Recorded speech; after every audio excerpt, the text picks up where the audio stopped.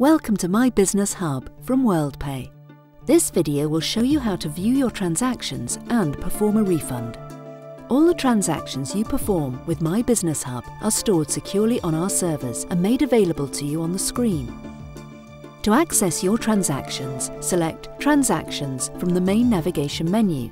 A list of your transactions should automatically be displayed, and for each day you'll see a total for the number and value of your transactions. If your transactions don't appear or you want to refresh the data, simply drag the list down and release. You can select any transaction to view more details. Card and cash transactions will contain different information. Only when you entered a name for an item added to the basket will it appear in the details.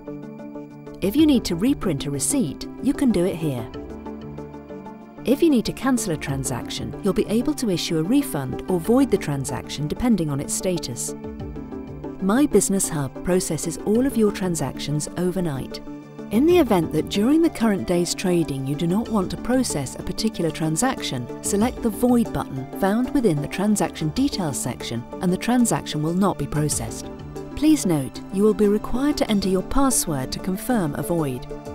Any transaction from a previous day will have been processed by My Business Hub and is considered as settled and will require a refund rather than a void. To do this, simply select the Refund button found within the Transaction Details section. There are two ways to perform a refund: full for the full amount of the transaction, or partial for specific items from the transaction. In a partial refund, you have the option to refund individual or multiple items from the sale. Use the checkboxes to select the item or items you want to refund. You can also change the quantities if you need to. My Business Hub, giving you full and easy access to all your transaction data.